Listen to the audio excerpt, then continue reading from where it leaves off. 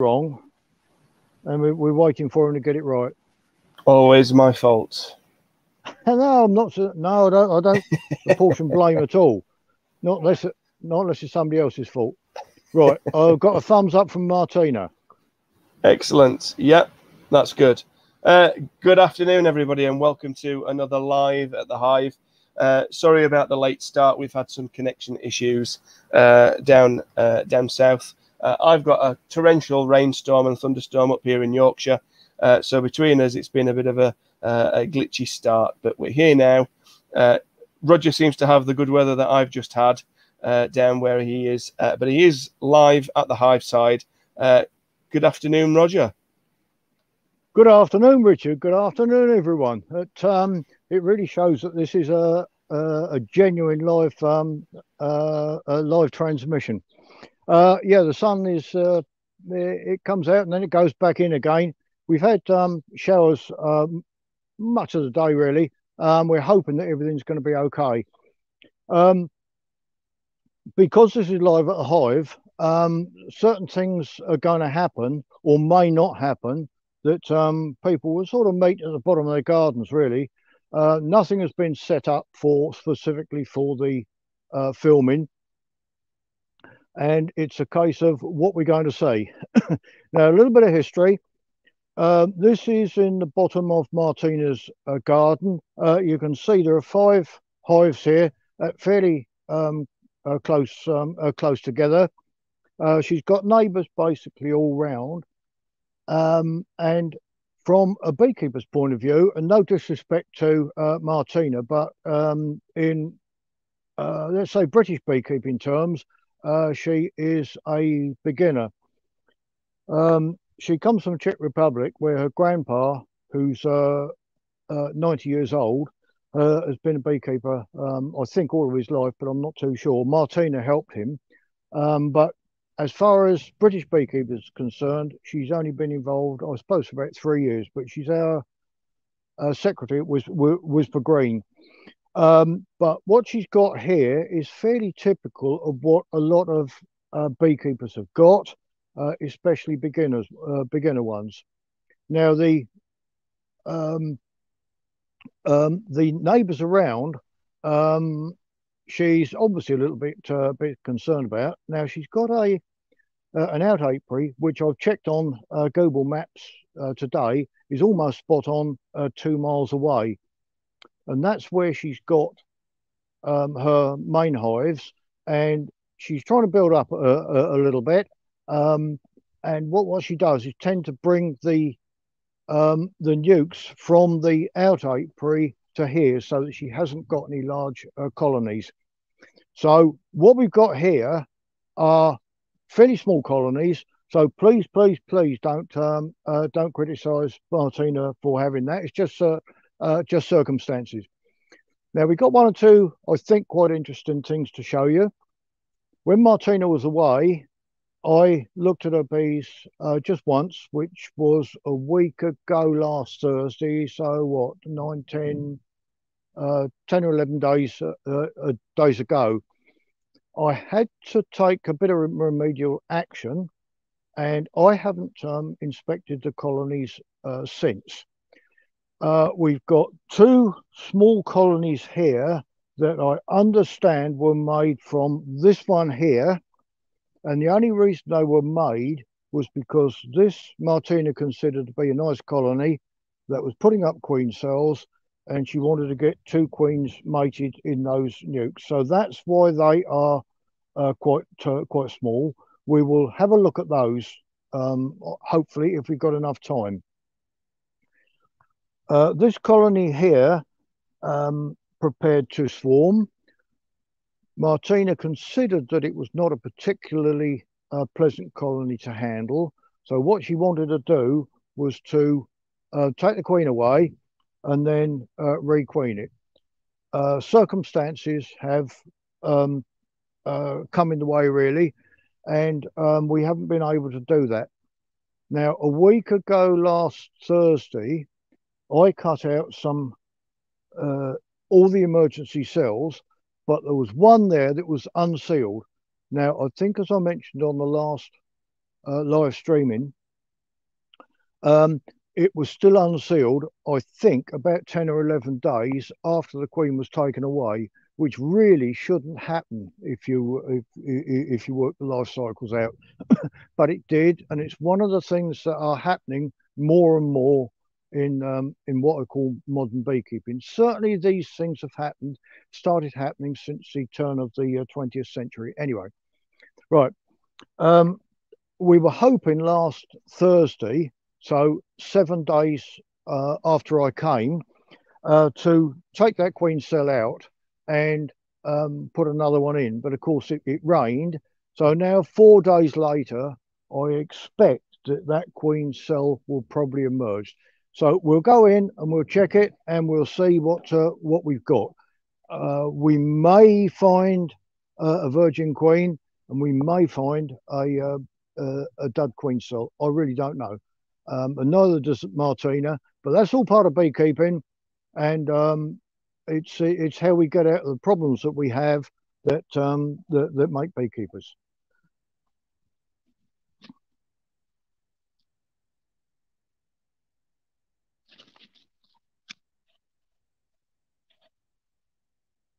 For those who are interested, before I came here, I looked at my own bees and I came across a young virgin queen with a deformed wing.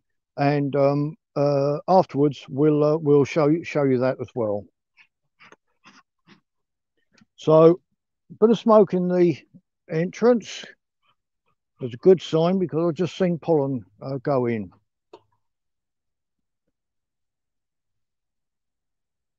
So I'm going to have to put the supers down there. So we are queen excluder here.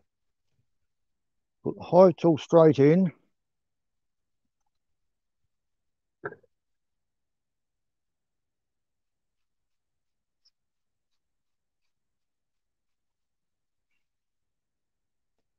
I've told you about these things. Really good in my opinion, because it means that you can put the wedge in and just smoke them and hold the supers up. That's actually quite heavy.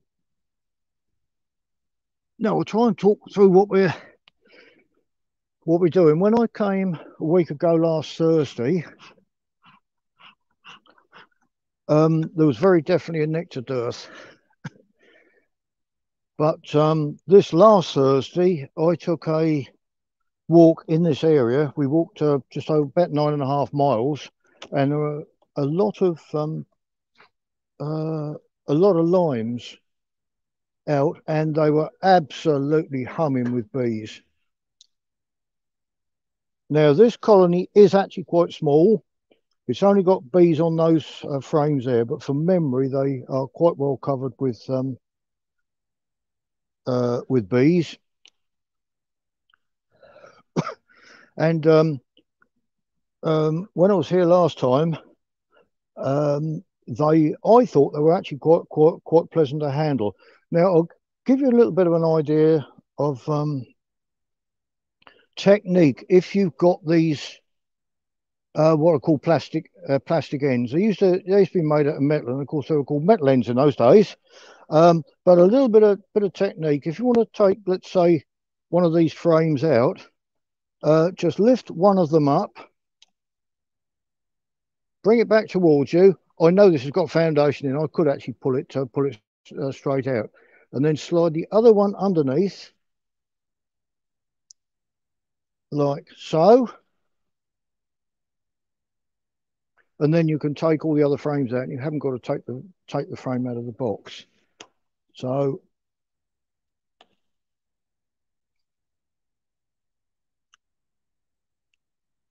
they seem to be behaving quite well, and they're telling me that they've got something that they think's likely to be a queen or end up being a queen if they develop.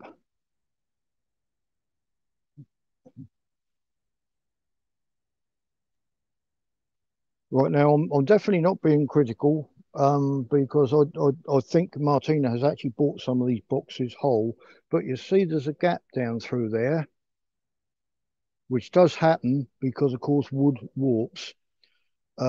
If you make the box, then drive a couple of nails through that way, preferably at an angle, so it pulls the end rail in. Now, these are behaving themselves pretty well. And you see that's quite well covered with bees. Right, so what I'll try and do is try and find the queen cell that I left. I didn't put a drawing pin in because I tend not to carry them in my pocket.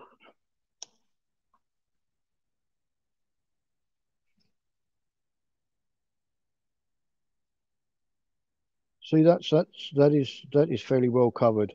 There's no brood on there, so the queen was probably taken away around 21 or more days ago. There's one there just hasn't emerged yet. We have, whoops.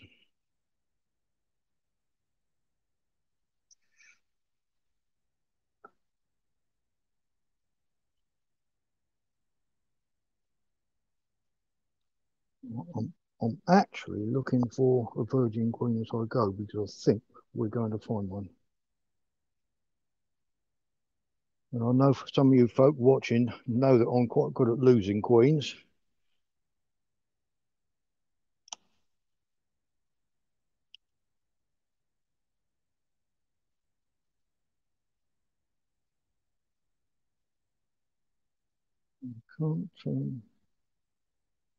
I won't shake the bees off the frame. I'll just give a little bit of smoke to see if I can find where the queen cell was. It obviously wasn't on that side.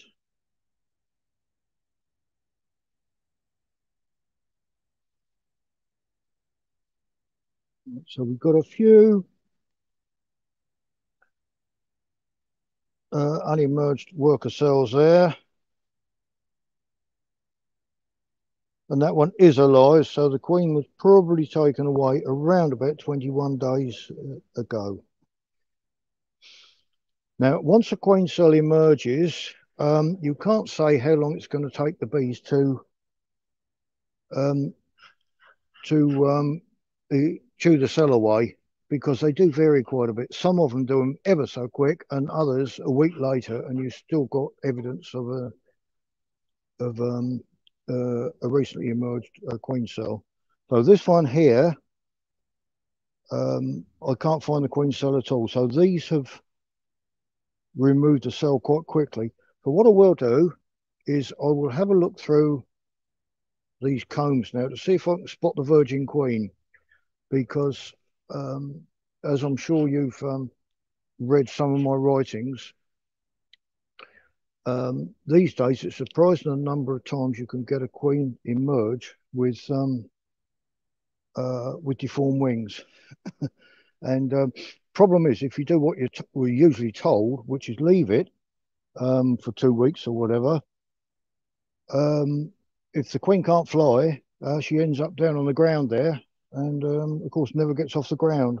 And it's the poor old swallows that get the blame for the queen not coming back. And it's not them, because the poor queen just didn't get off the ground. So what I like to do, if possible, is to check to see the virgin queen's got all her wings. And as I've already said, I've got one in a cage there that came from out of one of my hives, less than an hour and a half ago. That has got a deformed wing. And in fact, what we're going to do afterwards is make a little video of it, well, hopefully. Right, virgin queens aren't always easy to spot. They can behave quite differently. Some of them can be absolutely still on the comb, others flitting over the tops of the worker bees. Some just go and hide, not just in another part of the hive where you wouldn't expect to see them, but also underneath the the workers as well.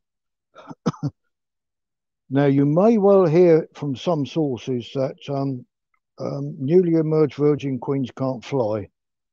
Don't believe it, whatever you do, because I've seen them fly on several occasions. In fact, on some occasions, I've had them emerge straight from cells and fly.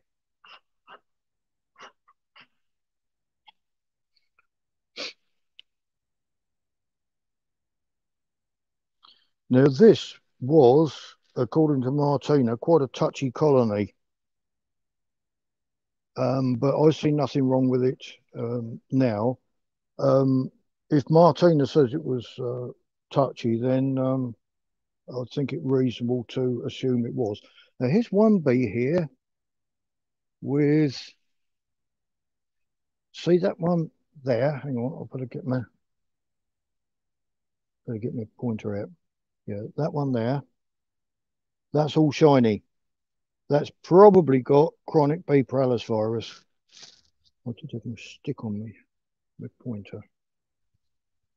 Oh, right, it's gone. No, okay. That's an opportunity gone. We did see it, Roger. We could see it. Sorry? You did see it. It didn't focus on the hive tool then, did it? No, it was okay. We could see how it was shiny, yeah. Yeah. You know what a hive tool is, do you? What's one of them? Yeah, of course you come from Yorkshire and you don't buy things, do you? You use a screwdriver. I've seen them used on many occasions. Certainly when I was younger, not very much now. That's cool. We used to see the boxes really hammered because of the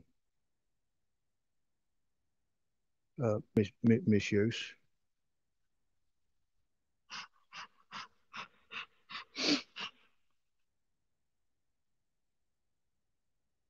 I would like to see her because it will hopefully show people virgin queens. I don't know if that's the one that she emerged from or not. It might be. Cell probably looks a little bit like it. It's the only thing that looks anything like a like an emerged cell. But I suspect it's what, 7 for 11 days now. I suspect that she emerged a couple of days ago. Because don't forget they are sealed for 7 days, and this was 11 days ago. Although queens very often emerge anything up to 4 days late as a matter of course these days.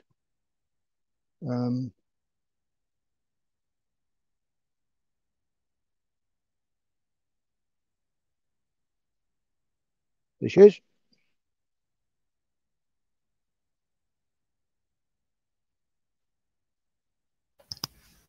Got her, Richard? We've got her. We can see her. Blinking, you'd miss her though if you hadn't pointed her out. Right, now she's got all her wings. I haven't got a problem with her. So I'm going to put her back. Now she's actually quite sort of flighty as a virgin queen.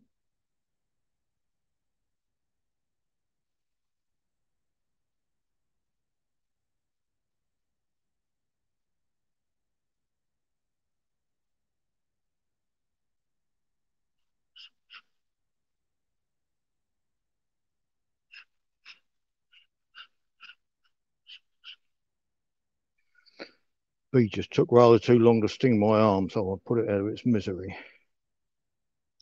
Right. Okay. So that's okay. Now you might think if this colony has been bad-tempered, then why use that virgin queen? Well, I brought a queen cell with me. yeah, I brought a queen cell with me that I was going to put in here if it hadn't emerged. But if that one is dud, and I then kill that one that's in the colony, then Martina's got nothing. I normally smoke underneath the underneath the supers. Oh.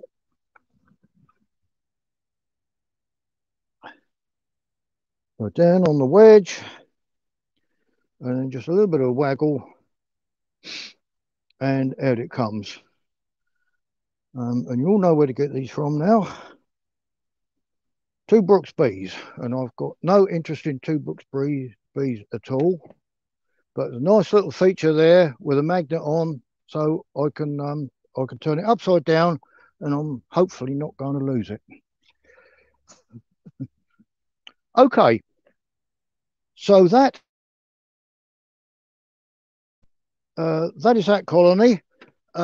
We know the queen is okay. She's got all her wings. Now I think we can reasonably leave that for several days. How long? Well, it takes about 5 days for a queen to sexually mature. I think she should have emerged 2, perhaps 3 days now. So by about Tuesday, Wednesday perhaps, if everything is fine, the weather is good, she will probably go out and mate Tuesday, Wednesday, Thursday, and then it takes around about 3 days for them to come into lay after that. So if the weather is really good, in probably a week's time, that queen should start laying. It's about 8 days earliest after they emerge. If the weather is poor, that is cool, then they will obviously take longer and very often do. So what I would probably do is leave it 12 or 14 days, and then Martina should be able to come here and certainly see eggs, if not larvae. Now,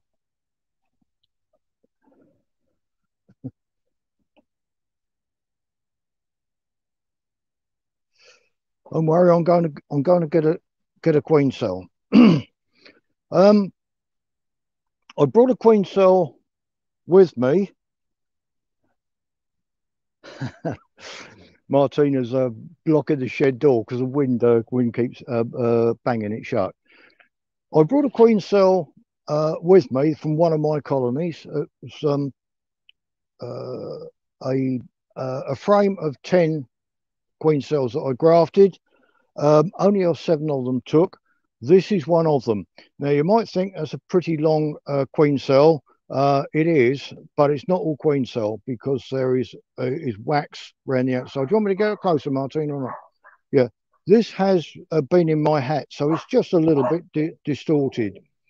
But very often when you're raising queen cells, and you can see I've done it in the JCBC cutlet.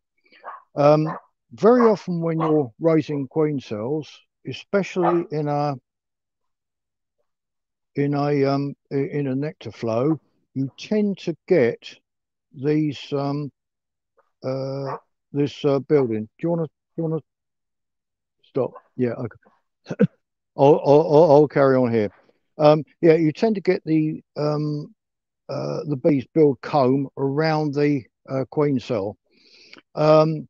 It's I won't say it's difficult to stop that, but the first time it happens, you think, what on earth has happened here, and how am I going to get around it?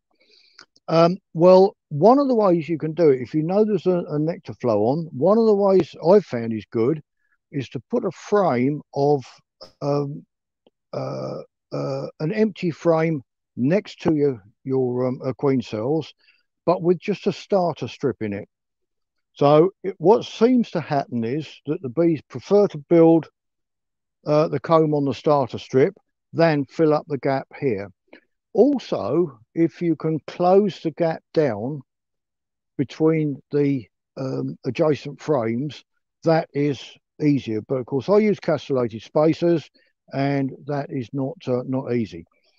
Can you use that? Yes, but not as it is. So what I will show you I'll show you what I do. You've got to be careful with it though. And I've deliberately got a piece of wood here. And in my box, I usually carry a scalpel, and I find these are very useful for beekeeping. I don't know how much they are now, but I bought them 3 or 4 years ago, a pack of 5 disposable scalpels off eBay or something like that. And I think I paid about £2 for 5 of them, including postage, which I think is very good. Now, if you are interested, the shape of the blades vary quite a bit. And what I've found is that number 21, and they're stamped on there, number 21 is as good as any. So what I'm going to do is I'm going to cut the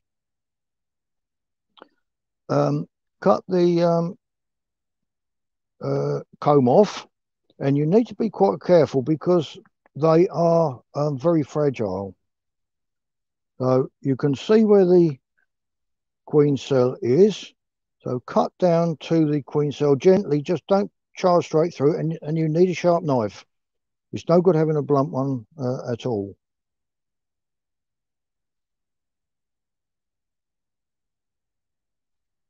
And if you're accident prone, I suggest very strongly that you have a big box of plasters fairly close by.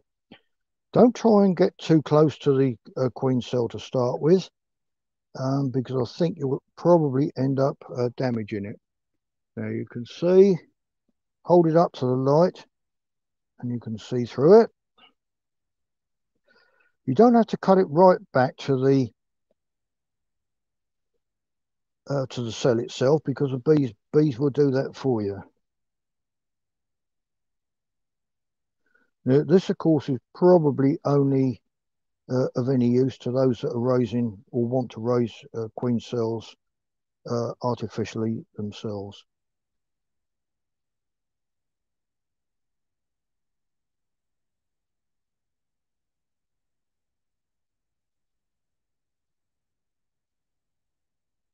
Right, so there we are. We're getting down to it now. Don't worry too much about the size, because the bees tend to chew that back quite a bit. Now this won't be much use by the time I've finished it. It's been out of the hive quite a bit. It's due to emerge on about Tuesday, I think. So there you are. That's probably as good as you'll get. Don't try and get too close, because once you cut into the cell, then you've got a little bit of a problem. But that, I think, is probably quite good. You can just see the tip of the cell in there. Now the bees will chew that back, and you can put that in a hive, and I've seen within a couple of hours the bees have pulled it back to what it normally should be. So there it is. I don't know if it was going to be any good or not. So just for the camera, and I don't normally do things for the camera, let's just open it up and see what we've got. See what state it was in.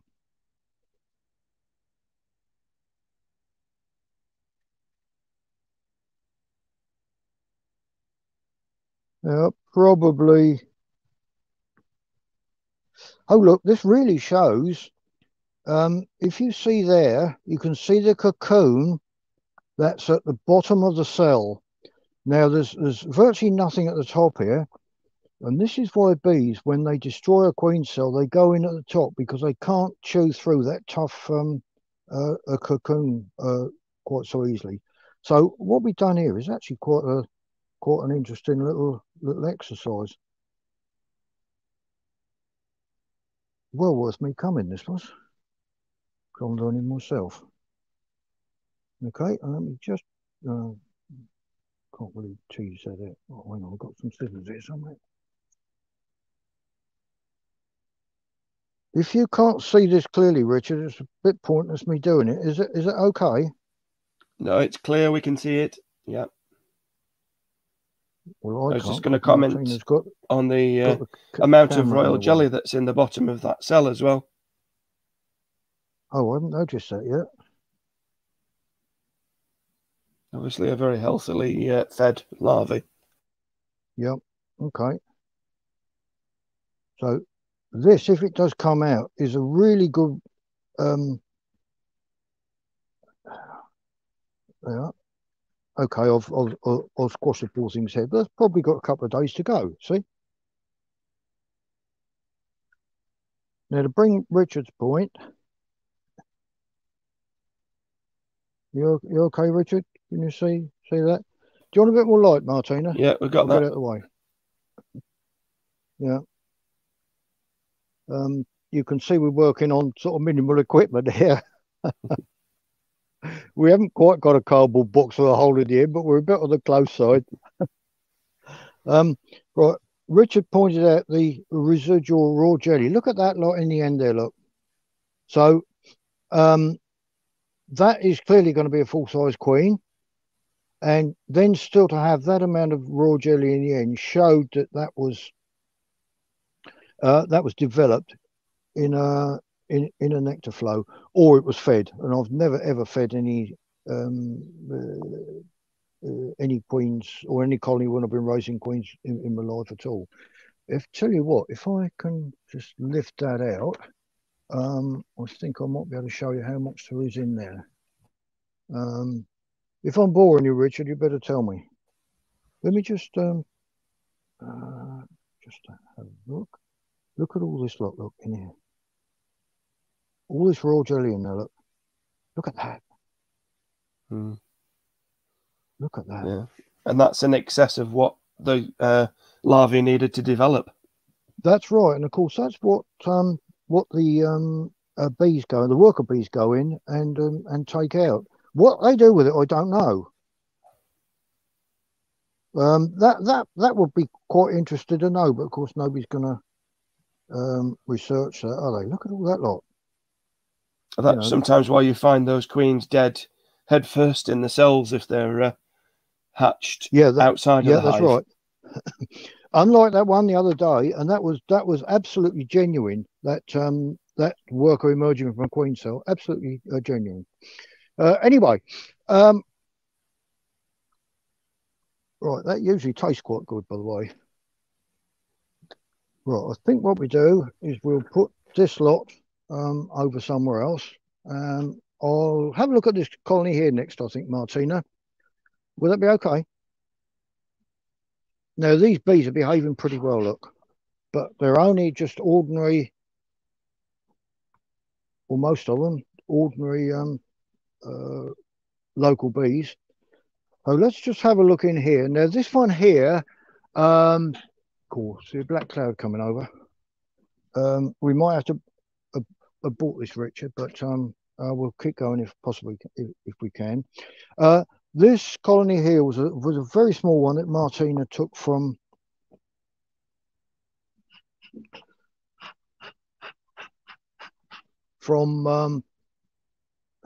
another colony over there. Now these are different sort of bees. These are. There's quite a lot more yellowish ones there, right next to a dark one there. Yellow, yellow, yellow. And I'm afraid it's some problem we're getting locally with drones from people who have these buckfast bees corrupting their own bees. Right, okay. So what she did was she made up this little nucleus here. Now, I probably ought to address the beginners more here. If you're making up a little nucleus like this, work out what you're trying to do with it. Yeah, do you want that one? Yeah, work out what you're trying to do with it. If it's just to get a queen mated like this, that's absolutely fine. If you want to get it through the winter, you've got a very different situation. Now, you'll probably in beekeeping do things differently at different times of the year. So perhaps if this was early May or mid-May, And bear in mind, we're in Sussex. If this was early or mid-May, you probably treat it differently than as we are at the moment. We just got into July. Quite what Martina's got in mind, I don't know. If it's just a case of producing queens for her other colonies, she might want to unite back again. But if she wants to overwinter it, then it will probably need building up. I mean, it's on basically 3.5, perhaps 4 frames. Might not be quite strong enough. Let's just have a look. But the point I was going to make was that you get towards the end of the season and you end up with robbing being a possibility. So if you've got a small colony in a big box like this, try to make sure that the entrance, which is there, is adjacent to the bees which are here. So immediately below. Don't have an entrance over here and the bees over there, because they are not going to be able to defend it. So let's just see what we've got. Now, there was a problem here last time because it was right on the point of starvation, to the point where I think it was 4 days left until Martina came back, and I was certain that if we'd had poor weather in that time, that colony would have died out. So what I did was I put a full comb of honey from another colony in here to keep it going. I didn't put it next to existing comb. I put a sheet of foundation or lightly drawn comb in between, and the reason for that was that I didn't think Martina would want brooding of super combs. And what the bees have done is they have completely cleaned that comb out to the point where I can just shake the bees off, and you can put that back where it came from. So all this food that this colony will have, and don't forget I haven't seen it yet, has come either out of that comb. There's probably what, 2 pounds of honey and nectar in there, I suppose. Might be 3 at the most, or what has come in the meantime. That actually feels as if there's something in it, and in fact there is. There's quite a lot of brood.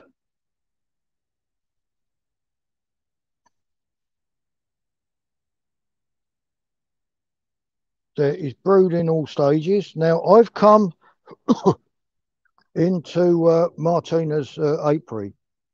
Wherever I go, I try to make sure that what I do is one of the first things I do is, if I've got it, and the last colony there wasn't any brood. If I've got it, have a look at the unsealed brood in this stage here. That is about to be sealed. If it fills a cell up, that is the time when you're likely to find European foul brood, EFB. And remember, white, bright, and curled up tight.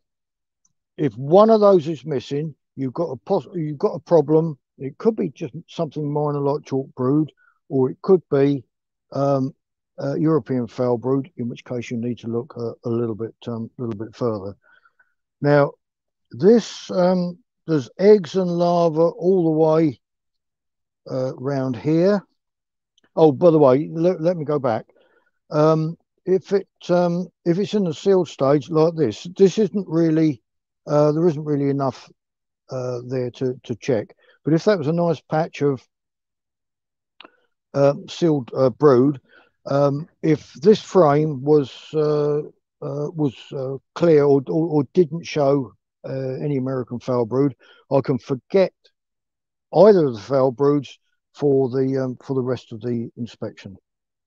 Now, there's absolutely no food on that on that frame at all, apart from this little bit.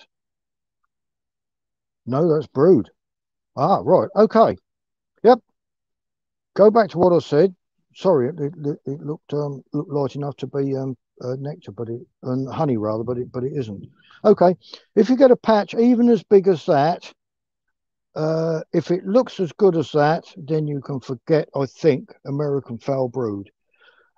If the colony has got it, you'll pick it up next time anyway. Now, there is actually not a cell of food in that comb at all, that frame at all. So just a little bit of smoke. Let's see what we got here. We got a lot of seal brood here, and this all looks pretty good. Nothing wrong with any of that I can see. So far, no food. Now, that's surprising because of all the lime trees that I saw around here a couple of days ago, and they were absolutely buzzing with bees. Right, I will look for the queen, because what I want to try and do is show you folk what we got it. Again, absolutely no food. Now, we've clearly got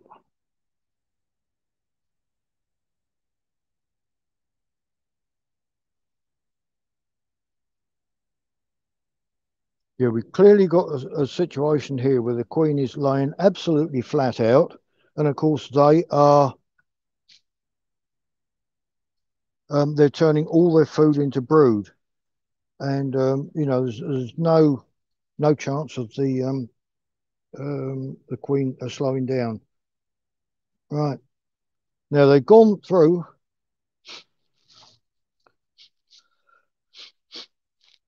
You smell the queen?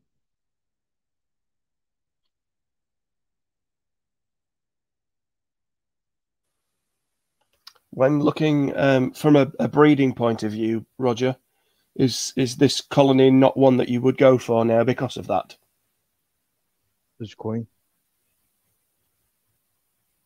No, very definitely not. I mean, this queen is just well, they got through, little colony like this has got through 2 pound of honey, 3 pound of honey in a few days. She is just laying absolutely flat out. That shows me that she's just not suitable for this part of the world. I don't know what I don't really know what she is. Do you want me to clip and mark that, Martina? Okay, we're gonna clip and mark the queen. Hope you don't mind. No, by all means. So you can actually steer them.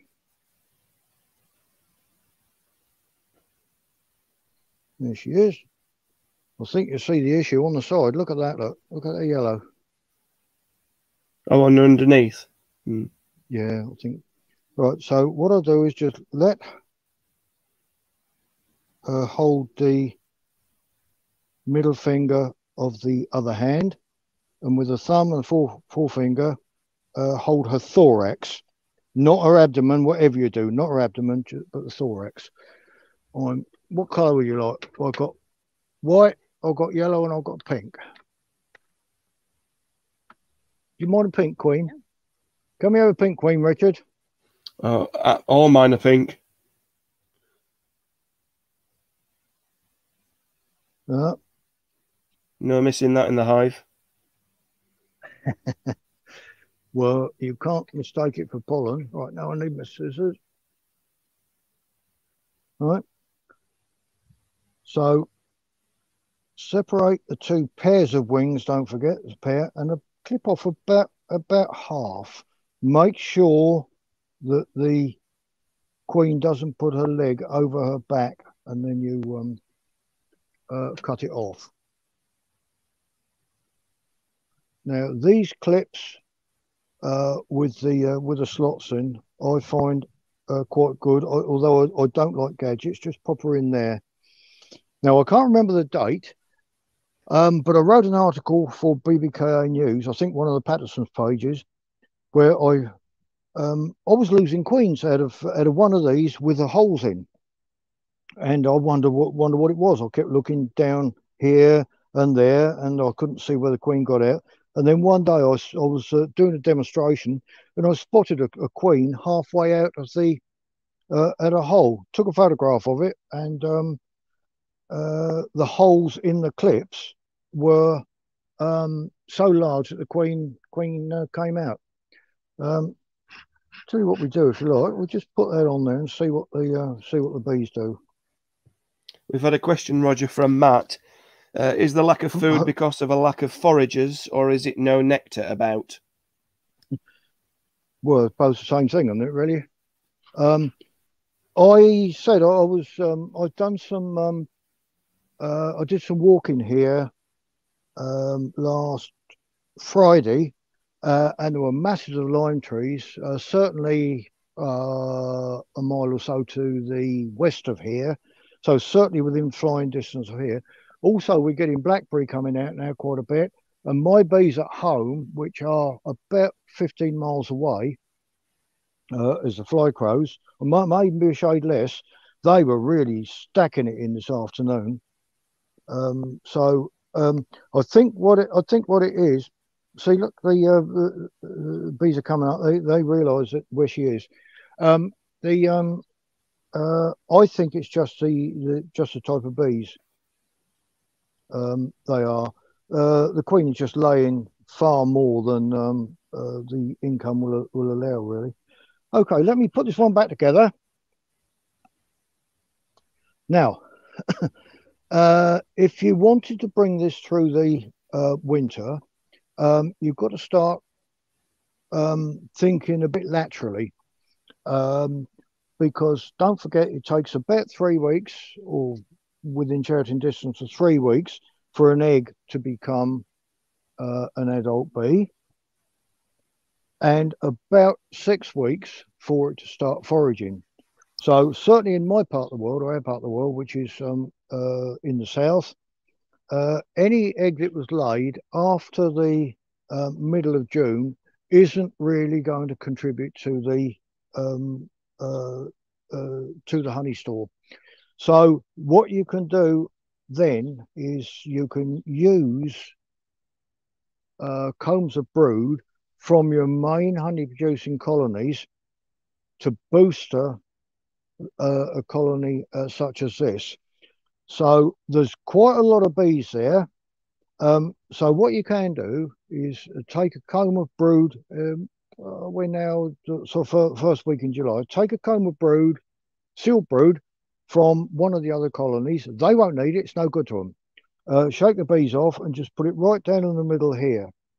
Now, don't forget that one frame of brood, when it emerges, you get 3 frames of bees. So we basically got 4 frames of bees there. We got 1 comb already that's sealed brood. So if you put another comb in there, this colony in let's say 3 weeks time, back end of July, is probably going to be on 7 combs, or even more. So it is then going to have a much better chance of getting through the winter. If not, I think the colony next door to it is quite reasonable. So probably what you could do is unite the two and perhaps give it give one or both of them a frame of brood as well. So there's several things that you can do. Another thing you can do is, if you've got a colony that's quite large but you haven't got any supers on, you could cage this queen, assuming the other colony is bigger. Cage this queen, swap the 2 positions, and just cage the queen for 24 hours. Otherwise, what often happens is the influx of flying bees overwhelms a smaller colony like this and will probably kill the queen. So there's 2 things you can do. So I'm going to put this one back now. Roger, just while you're doing that, we've had a question. Fairly new hive and need them to draw out more frames. what kind of food should he be feeding, if any? Well, personally, I don't like feeding in July, but I don't think you've got much option here, because this colony here will be dead in 3 days' time. Promise you, it'll be dead in 3 days' time. There's not even a cell of food in it. It's not Martina's fault. I think it's just these sort of other bees that people are using these days. Would you feed 1-to-1 or 2-to-1 for the drawing of the foundation? I only ever feed what we call the old thick syrup, £2 to a pint, which very neatly works out at 4 kilos of sugar to 2.5 litres of water. I can't see any point feeding anything any different at all. So that's what I would do. Ideally, I would like to take frames of food from other colonies. Now, again, from what I write and webinars and talks and that sort of thing, people should know that I like to get brood comb drawn above the queen excluder. Well, at this time of the year, you're going to get quite a lot of brood combs with food in above the queen excluder. Well, then just either extract those or just put them as they are straight into a colony such as this. And then, of course, they've got food. They've got honey rather than sugar syrup, and they've also got good combs built out in a super. So let's move on to another one now. I'll tell you what, this one here I think ought to be fairly similar. All I'll do is move that roof across. Now I can't quite remember why we got a super on this one. Where's my hive tool, please? Whoops.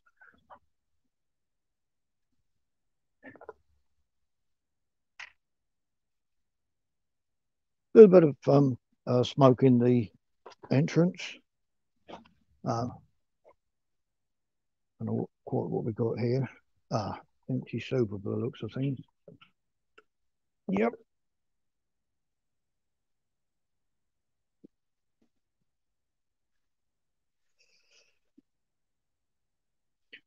I'm afraid I don't like open holes like this, because if you get a strong colony, up come the bees and they end up building in the roof space. I won't tell Martina off. Looks as if we got exactly the same situation here. Now, this colony here was treated exactly the same as the other one. Let's see if they've done the same thing. Yeah, again, she's got the entrance immediately below the bees, so that's good. That's good thinking. It's the sort of thing that a lot of beekeepers wouldn't even think about. Again, we got similar sort of bees, but I think they came from the same colony originally. Will this one need clipping and marking as well? We don't know. Absolutely nothing in that frame at all. Now, I think, but I'm not sure, I think that is the shallow frame that I used. Sorry? This one is clipped and marked, apparently. So this is the comb that I put in here, and they've done exactly the same thing. Because very often, if you get two colonies side by side that are very similar, the bees, and you do something to them, the bees very often do something different themselves, and difficult too. So was it sealed food, Roger, or unsealed? I believe both of them were a mixture, and they weren't quite full combs, so that's why I say there was probably so there was certainly a couple of pounds of food in them anyway.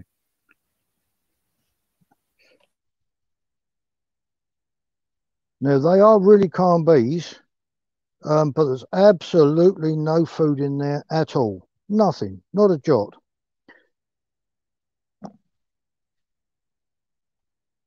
Just have a look, and no eggs in there either. I've got a sneaking suspicion we're not going to have too much food either. No, we aren't. Right, that was a shallow that was used in the brood chamber, I guess, but I don't know. That's all Martina had. Now, this is one of the problems that beginners get, of course.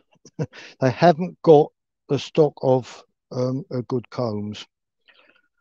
Now, that reminds me of as a queen, similar sort of queen as the other one. I can't remember who marked that. Was it me or you? Probably you. Yep. Okay. Yeah.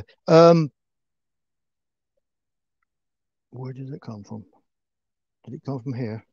Yeah, it came from there. Okay.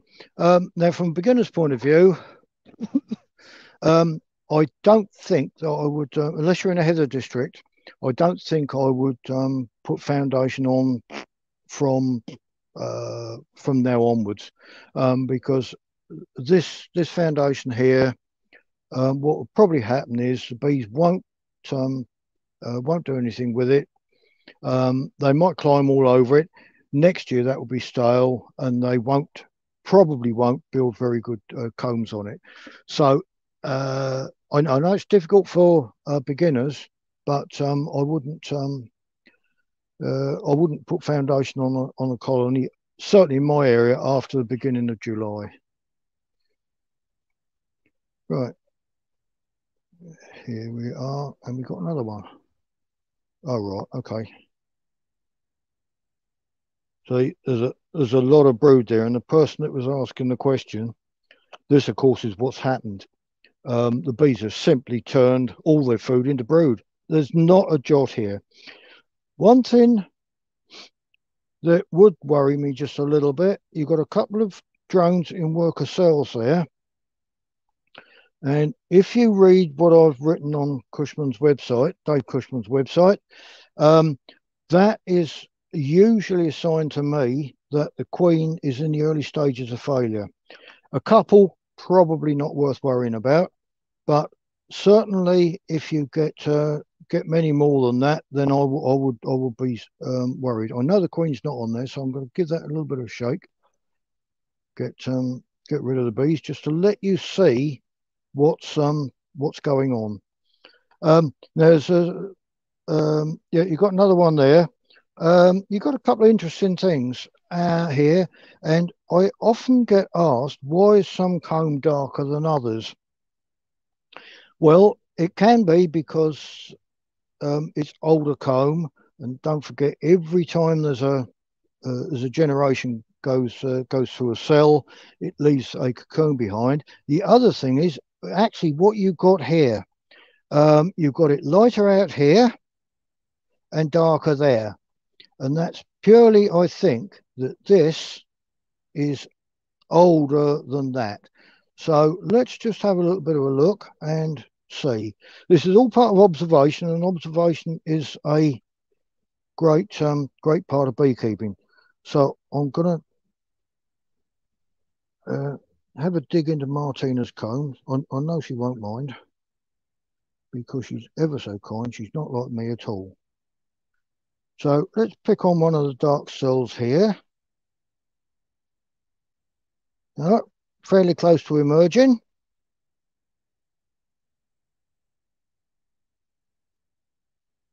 Got there, Richard? Yeah, got that.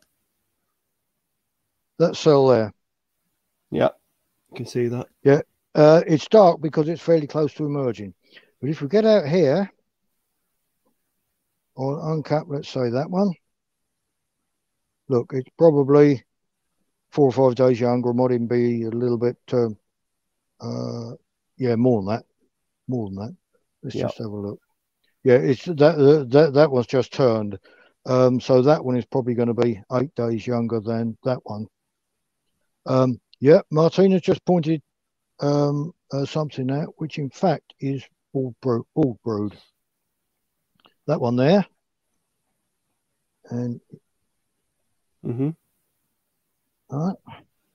Now, the main reason for that is the runs of greater wax moth, although there is evidence now that some colonies are beginning to detect varroa in the cell and are uncapping. Now, have a look at the cells. If you've got a hole in it, have a look at the hole. If it's sort of fairly regular in shape and central, the chances are, even if it doesn't really matter if it's honey or brood, everything is going to be okay with it. If it's jagged and off center, there's usually a problem, such as, I think, Martina, that's the wire that goes down. Yes, you can see the wire underneath. Yeah, you can see the wire that goes down underneath. So there's one here that is off center and it's fairly jagged. And I suspect, but I don't know, I suspect that's chalk brood. So let's just open it up and see what we got. I think it's the early stages of chalk brood. But I can't really see it too well myself. It might be sac brood.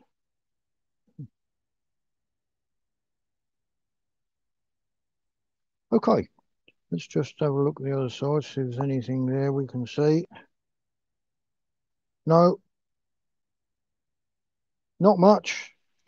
Right. I know you won't be able to see it here, but because this colony is very short of food, as was the last one, the larva, there's virtually no food in the cells, so nutrition is poor. Once you start getting poor nutrition of any living organism, it just opens it up for all sorts of problems, such as disease. So what can we do with this? If, in all honesty, if it was me, and if Martina wanted the colonies, I think I would feed these. I don't like feeding them, but what you need to do is feed little and often, so that it's a sort of regular flow. If you feed too much, what the bees will probably do is fill up all the cells so the queen can't lay. And you just need to feed enough so that there's a little bit for them to store, a little bit so they can build out the foundation, and a little bit so they can feed the brood. So I'm going to close that up now. Close that colony up. We've had a couple of questions come through, Roger. Yep, carry on. So the first question, going back to, apologies if I sound like Barry White, I'm not very well at the moment. We've had a question around the queens and virgin queens. Could Roger please tell us how long after becoming queenless did a virgin queen emerge? He wants to know, can it be much less than 16 days? Yeah. I've got some context. It does actually vary quite a bit. Some colonies will start producing queen cells, visible signs certainly within 12 hours. Others, 3 days or so, and they still haven't started. Now, in my experience, and I've written about this somewhere, but I can't remember where. In my experience, bees, if they're given the choice, will always use larva of the right age, so the youngish larva. So let's say they take a 5-day-old larval from the laying of the egg. So if they set off building the queen cell straight away, it's about 10 or 11 days before you get your emerged queen. About 10 or 11 days. Yeah, the questioner was saying, because 13 days after introducing a frame of eggs to a queenless hive, he changed the entrance by 180 degrees and wondered whether or not that had messed up the queen mating. Right. Okay, go back to what I said earlier. It takes about 5 days for them to sexually mature after they emerge. So within those 5 days, you're usually okay. I wouldn't do anything, let's say, after about 3 or 4 days after you've known they've emerged, until they started laying.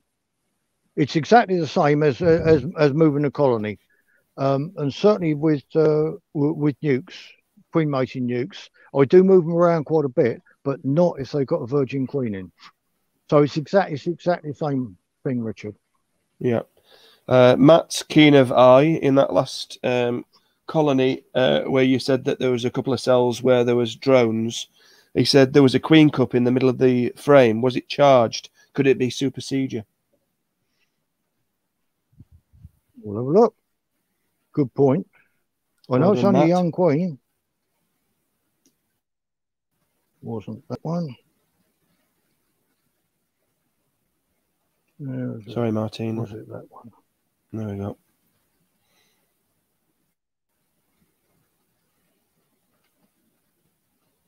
I don't think it was that one. Queen's on there, so I won't shake it. Not that it'll make any difference anyway.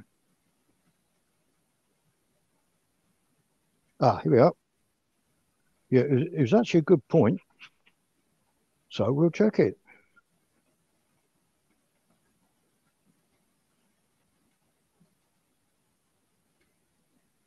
Let's see. You tell me if there is one. Just couldn't quite see right into the back. No, there isn't. Now there's that white mark in the base, which I don't know why they put it in there. I wonder if it's fresh wax, but it very often looks like a queen cell when it an egg rather when it isn't. I'll tell you what we do. We'll shake the bees off. I know the queen's in on the other frame. And let's get the scalpel.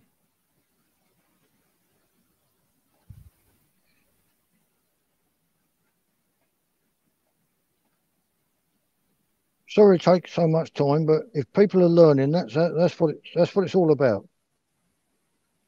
Mm. No, I don't think there's anything in there, Richard. But yeah. It was good thinking, because a lot of people, even today, when we've had 20 years of queen problems, just do not understand that young queens can be superseded. But it's good thinking. Happy. Yeah. Sorry. Happy to do it. Another quick question: can you still place fertilized eggs from one colony into a queenless colony that has laying workers? Will they build queen cells, or will the worker bee pheromone rule? I've found in general the worker bees rule. I think your best bet is to put a frame of brood in there every week for about 3 weeks, and then try and do something. It tends to knock them off. Yeah. Right. I don't know how long you've got left, Richard, but I've got this queen here that has got deformed wings. Oh yeah. Do you want me to go on to that now? We've done an hour and a bit. Yeah, I think that would be useful for anybody who's thinking about what you said about trying to check queens before they go out to mate. Yeah, go on to Cushman's website and see queen problems, and I've actually got it on there because it's been happening an awful lot, and it was interesting that I saw one today. Now, what I've got is this is the queen cell that it came out of. Can you see that, Richard? Oh, sorry. Let me. I was just trying to find Cushman's website. 2 jobs at once. Go on, Martina. Yeah, we can see that queen cell. See that? Okay. And you can see that it's emerged because of the ring around the end. If it hadn't emerged, it will be the bees would have chewed it into the side here, which I showed you earlier why they do that, or why we think they do it. Yeah. Right. Now, what I'm going to do here is probably make an idiot of myself, because I know the queen can't fly. The workers will. They are. Look, there she is. She's trying to fly. Look. Yeah. Look at that. Do you see one wing is okay and the other one's crumpled up? Not quite.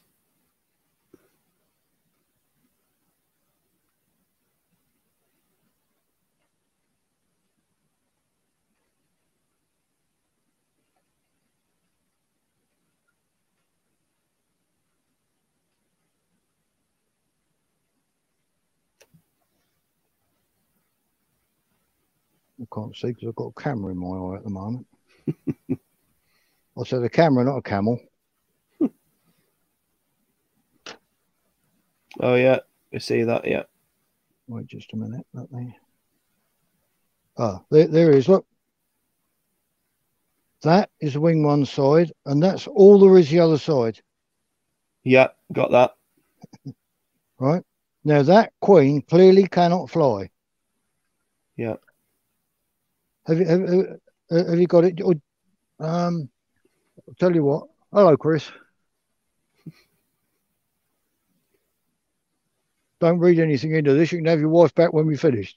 I'm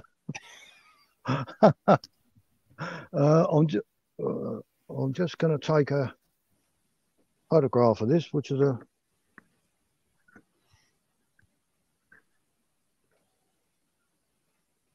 Oh, look, there's two worker bees on there. Look.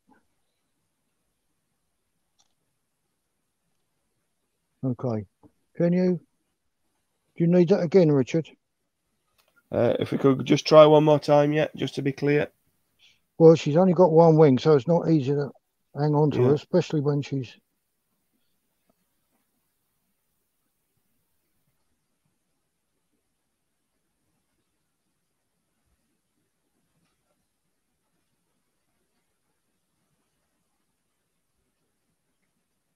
Yeah.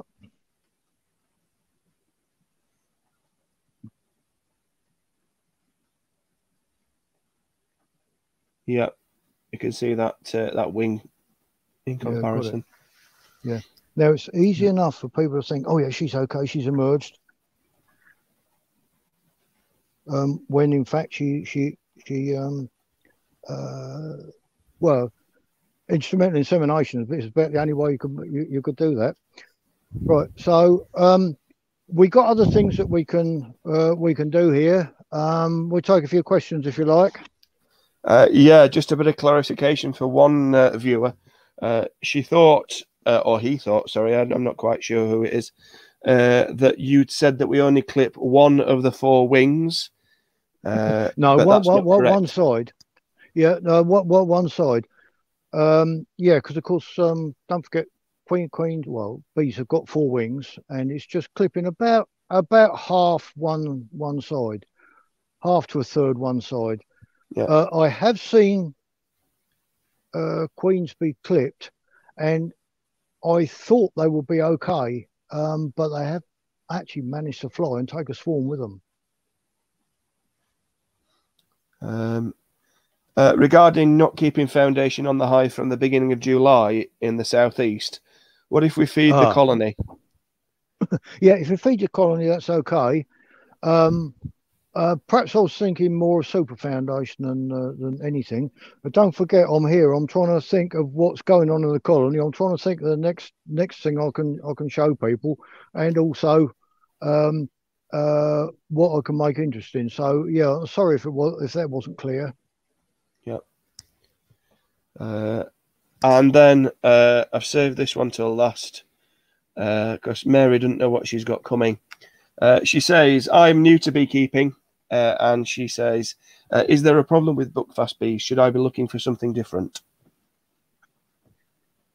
How long has she got?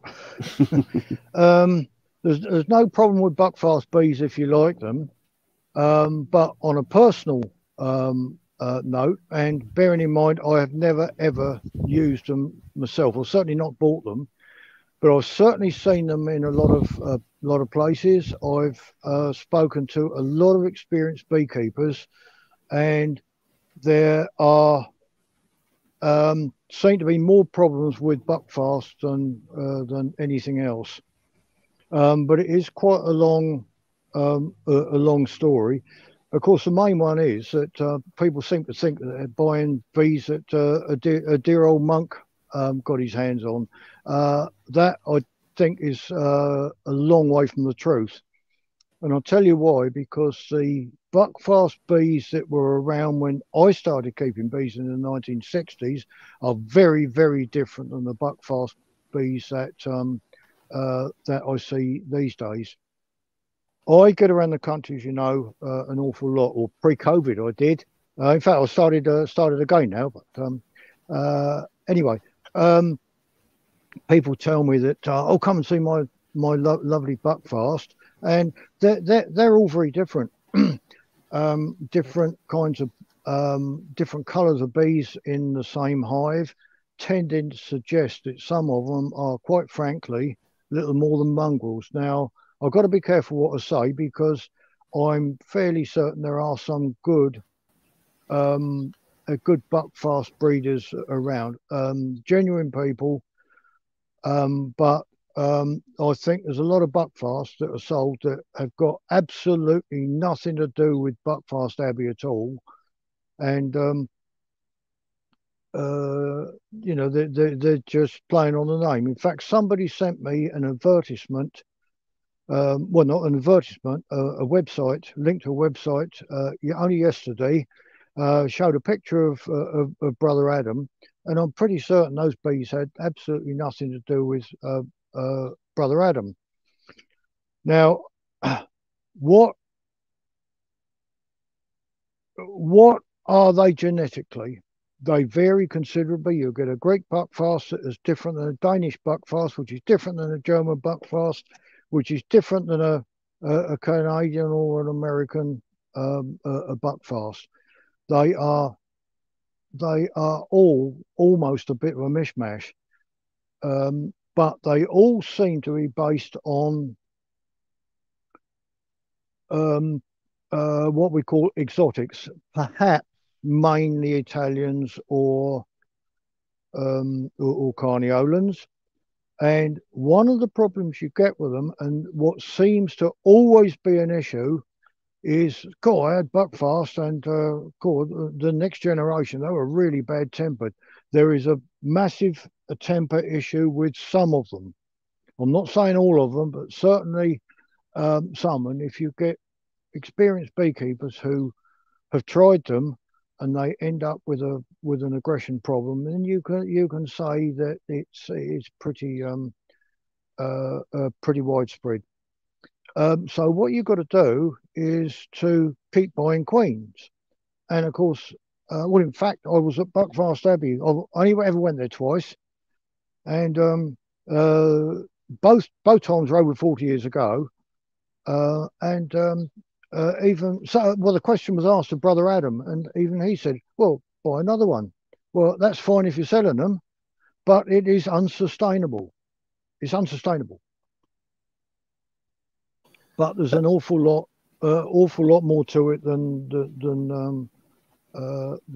just that. They always seem to be Mary? Very. Fun. Isn't Mary glad she asked?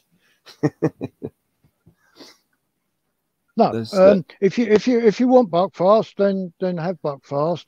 But you won't keep them. You've got to keep buying queens, and you've got to keep feeding them. They seem to be just sitting there waiting for food, as far as I can tell from what people tell me. Yeah, I've signposted it to the Dave Cushman website where you've written about buckfast. Last couple of questions. I was literally just being given a mated queen, and I'm about to collect it. Any quick advice how to make up a nuke for her? Specifically, would a two-frame nuke with adhering bees and brood in all stages from 2 different colonies work? Yes, it can do. All these things are difficult. Firstly, I don't know anything about the questioner. Secondly, I don't know anything about the situation. But if it was me and you're trying to take, if it's a beginner, I'd try to avoid taking bees from 2 colonies because certainly at the moment, depending on where you are, where there isn't a great nectar flow bees get a bit touchy and they are more likely to fight than perhaps they normally would. But if you saw one of my earlier streams, do what I did, which was put the two together and then just bang the nuke box down on the ground a couple of, well, half a dozen times, quite heavily, so that all the bees fall off and they hit the bottom of the box. I can't ever remember having a problem with that. But if you are a beginner and you just do it gently, you know, you might have a problem. Just give them a jolly good thump on the ground. That usually works. Right. The person has, yeah, I don't really know what the state of the other colony is like. What will concern me, especially if it was a beginner or somebody fairly inexperienced, let's put it that way, if they make up a nucleus in their own apiary and the bees, most of the flying bees go home, then there may not be enough bees to cover the brood that's there. So I think probably what I'll do is try and find somebody 2 or 3 miles away, flying distance, 2 or 3 miles distant, take the nucleus there and then introduce the queen. If they've been given a queen, it's probably in these days, probably in one of these, what they call puzzle cages. I would put that down between the combs. Don't push it down so that you cover up these holes, but put it down between the combs, and I would leave it for 48 hours and then release her. And that will probably give you the best chance of success. But please don't think, despite hearing occasionally that somebody's got 100% success rate at introducing queens, please don't think that that's likely to be common, because in my experience, queen introduction has become more difficult than it used to. So that's what I would suggest. If it's a more experienced beekeeper, then I think probably what I do is take the make up the nuke, get some young bees into it one way or another. And I don't just mean shaking extra bees in, because you need to make sure that the bees that you're shaking in are young bees. And you can only do that by looking at them. Just have a look at the frame. If there are plenty of young bees on there, you shake them in, absolutely fine. And I think probably what I do is leave them there for a day, or best part of a day. Let the flying bees go home. You've then got young bees left behind, and they will be much happier at accepting a queen than the older bees will. The time of year makes a difference. It's probably as difficult early July, or certainly in the south of England, as any other time during the year. Earlier, you're usually okay, because there tends to be quite a lot of nectar around, and you could do almost anything with bees during a nectar flow. Later in the season, I find you're usually okay.